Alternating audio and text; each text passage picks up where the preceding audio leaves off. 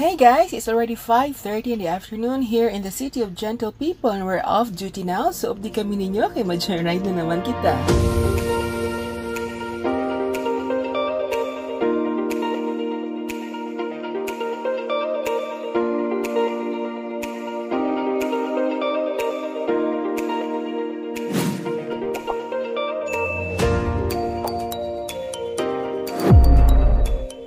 Hello mga Diaries, hello Philippines, and hello world. Kamusta ka mo dira? We hope you're having an amazing day today. It's already 5:44 in the afternoon and as I've mentioned earlier, we're off duty now. So, we've decided nga mag-joyride na naman subong nga hapon. Kaya boring dito sa amon nga ginaistaran. So, updi kami ninyo mga Diaries kay malagaw-lagaw kita pakato sa Piapi and also sa Escaño Beach. It will be my first time nga magkadto dito. So I want you also to witness kung ano makita namon dito sa aton nga pagkakatuan. That's why ginaimbitar ko kamo nga magupod sa amon nga joyride. And sa subong is bago lang kita katapos patughong and we'll start the joyride now. So, before anything else, mag-greet kita na ino. Greetings aton nga mga new subscribers and mga avid viewers. Madam, magiging salamat sa inyo na pag-subscribe sa aton nga channel. No? We are already 2,300 plus. Wow! So, saan lang kita nag 2,000 guys. No? Subong 2,300 na kamo and we are on our road to 3,000 subscribers. Daghan kayong salamat sa inyo nga pag-subscribe and pag-suporta sa among sa aton. This is also your channel because kung hindi tungod sa inyo is siguro di magpadayon ning aton nga Rain Diaries, no? At first is ga-upload na kami sang videos. Nagatake kami videos sa kada trip namon. Just is sort of hobby lang man and then we only wanted to share sa amon nga mga experiences, sa amon nga mga videos sa different places nga ginakatuan namon. Ngayon, wala kami nag-expect nga mo ina ang kainit sa inyong pagbaton.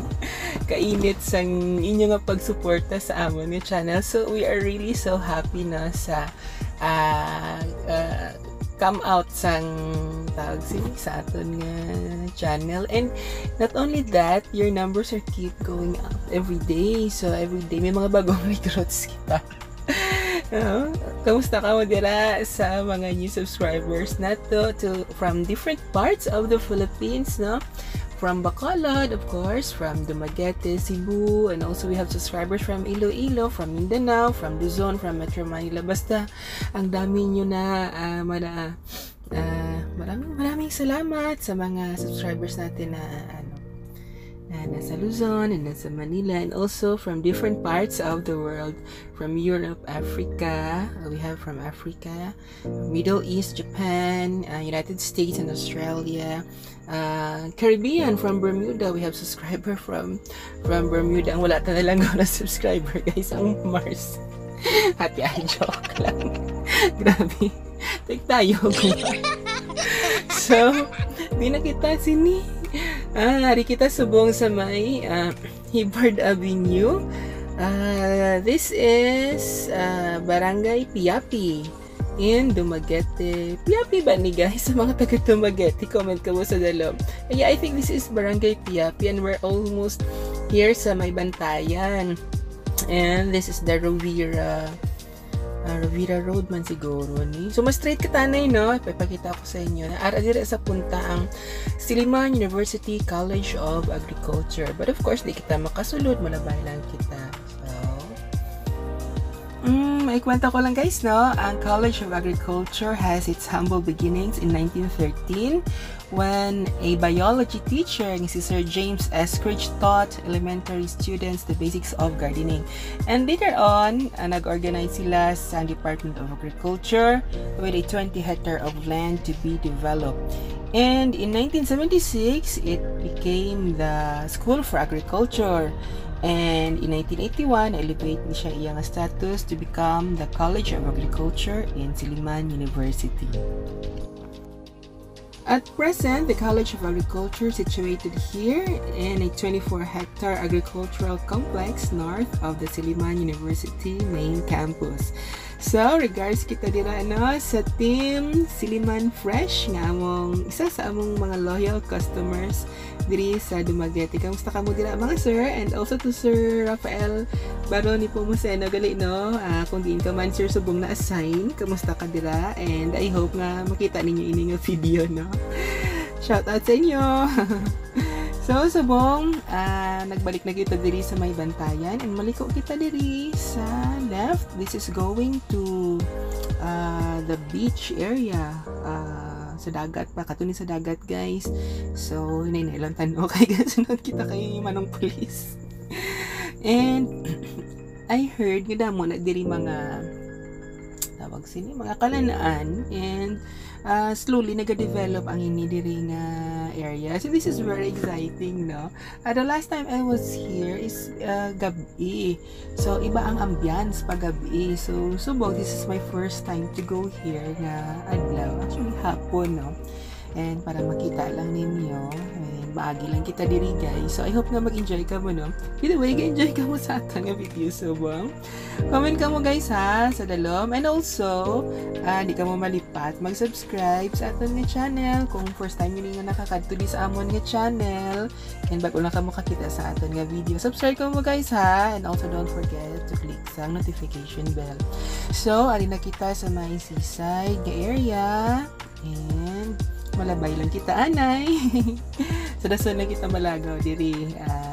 Pakato kita sa may Boulevard karon kay ilagaw ko man kamo dito sa may Boulevard. And so malapad man gali ang area diri guys. Ang dalan okay naman and kadamo ano sa mga tao, and this is a restaurant. Wow, ang ganda ng lighting. By the way, sa mga nagapamangkot, pasensya na ha kung naga-mix ang ako nga paghambal. Most of the time, I speak in Hiligaynon, or ang ibang tawag sa Hiligaynon is Ilonggo. I speak Hiligaynon guys. Amo ini ang fluent, ka-comfortable ko nga language. So, para sa mga wala intindi o hindi makahambal sa Hiligaynon, gumutan kami sa subtitles guys. Pasensya na, basahin mo ang subtitles para maintindihan ninyo kung anong ginahambal diri namon. And also sometimes nagahambal man kami sa Bisaya or Cebuano.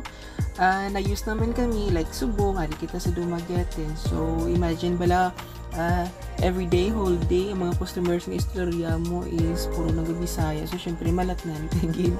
And also Tagalog and sometimes English. Kung diin kami comfortable nga ma-express naman ang amon nga thoughts, ang amon nga feelings, ang importante man lang is ma-convey natin ang message. Although iban di ka-intindi, no? That's the purpose of the subtitle nga pangabudlayan ginamon butang. Kapulawi kami na pala guys para magbutang lang sa subtitle. So I hope na appreciate niyo, no? And ari kita sa may Seaside and madamo sang tao diri. Subong hasta na sila magabi dira nga tambay-tambay. Kay may mga barbecuehan ina dira nga portion. Next time ilagaw ko kamo dira guys, promise na sa inyo. But for now, madiretso lang kita dito sa may Rizal Boulevard. Kay dito kita gitsubong malagaw. Actually nag-ano lang kita diri sa may Escaño Beach sa may Siliman. Nag-side trip lang kita kay para lang gid makita ninyo. And now, we're passing by another restaurant complex here in the Seaside at Escaño Beach. And ang next iya is ang newest project of Philinvest, ang One Spatial Marina. This is a mid-rise condominium project by Philinvest. And amat-amat lang no, nagadamo ang mga condo, residential projects diri sa Dumaguete. I observe in the recent years there is an upsurge of property development and residential projects here in Dumaguete City. Maybe mainly because ang Dumaguete is becoming more attractive sa mga settlers diri, no? Especially sa aton nga mga retirees from abroad, and also sa mga expats naton. Ang Dumaguete, as you already know, is damo gina diri mga foreigners nga not only they are tourists here but they have become a resident of this city and also from other parts of the Philippines. Mga taga-iban man nga mga probinsya nagakatuman diri para mag-settle down sa Dumaguete. I know personally may nabala na ako nga from Rojas and from Iloilo nga nag-settle na diri sa Dumaguete because sa kasimple sa lugar, it's charming and generally peaceful ang Dumaguete. So if you are a foreigner watching our vlog today and if you plan to retire or relocate here in the Philippines but haven't made up your mind yet, we hope that this video can help you to finally decide where to settle down. Choose Philippines, choose Negros Oriental, and choose Dumaguete. If you want a laid-back community but complete with things found in big cities, Dumaguete is the place you're looking for. Close to tourist attractions, close to nature, a walkable city, and with world-class medical facilities and excellent healthcare system. And of course, how can we forget the good food and the beautiful, charming, and gentle people of this tiny city in central Philippines. By the way, if you're enjoying our video, please don't forget to give us a thumbs up and don't forget to share our videos to help us reach more people and touch more lives. And if you find any value in what we do, please consider supporting us to make our vlogging activities more sustainable. You may send your monetary support through the link I provided below, ang Buy Me a Coffee. Just click the link below, guys, and follow the prompt. And also, please don't hesitate to comment down your name and your location wherever you are in the world para ma-shoutout ka mo namon sa aton future nga vlogs. So, I guess dili na lang ko to bang aton nga vlog for today. Madamo gid nga salamat sa inyong paupod sa amon sa aton nga Joyride Subo nga hapon. And I hope nga nag-enjoy ka mo sang aton nga video today. Watch out for the continuation of this vlog kay malagaw kita dira sa may Boulevard. So, halong kamo per me guys. Amping kanunay. God bless you all and see you soon. Bye mga ka-diaries.